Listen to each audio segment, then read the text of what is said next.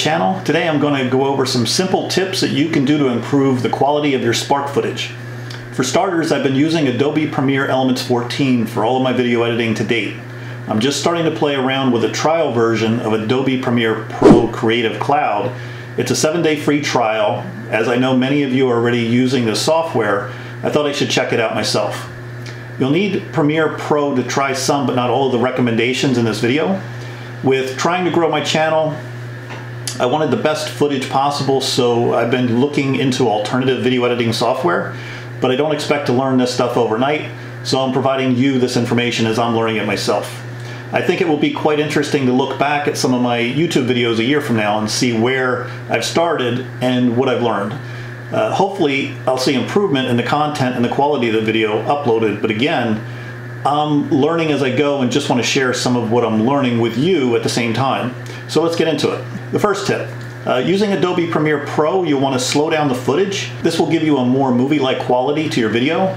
The DJI Spark shoots in 29.97 frames per second, roughly 30 frames per second.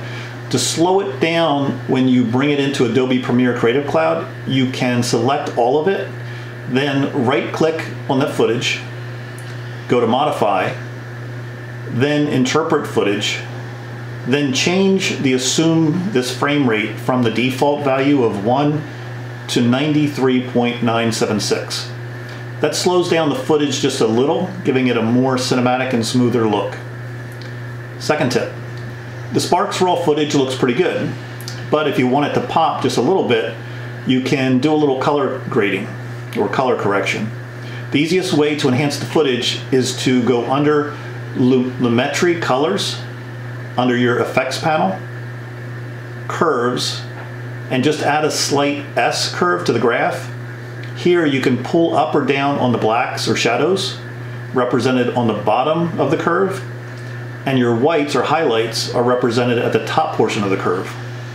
Creating this S curve is a standard technique in color correcting. Additionally, you can adjust the saturation just a little to your liking, but nothing, you don't want to do anything too drastic. The third tip, some of the best footage will be around what's called golden hour. This is a photography term referring to the period just shortly after sunrise or before sunset, where the light is redder and softer than when it's high in the sky. This is opposite of what's called blue hour, which is the period just before sunrise or just after sunset, when the light is diffused and even. The fourth tip.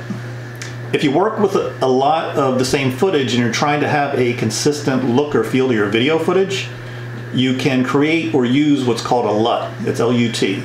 A LUT stands for it's a lookup table, and it's essentially a modifier between two images. You have the original footage and a newly displayed footage. There are a lot of professionals out there that will create custom LUTs for purchases as a means to create income. You can check those out as well. I know there are folks out there who sell LUTs specific to the DJI Spark. But just remember, a LUT is a starting point to have a similar look and feel to your footage, but it's still a starting point and often requires additional color grading to get the desired look to your own liking. That's it for today. I'm not cutting over from Premiere Elements 14 to Premiere Pro quite yet. I just wanted to bring you along for the ride as I continue my journey into uploading Spark and DJI video footage to YouTube. I hope you found some of this information valuable, and to all the current subscribers, I do thank you. If you're not a current subscriber, I hope you'll think about subscribing. And if you're interested in the free trial version of Adobe Premiere Pro Creative Cloud, I place a useful link below that you can check out. You'll also find some items related to the gear I use or recommend below also. I hope you check those out as they help support the channel. And thank you once again. Until next time, happy flying.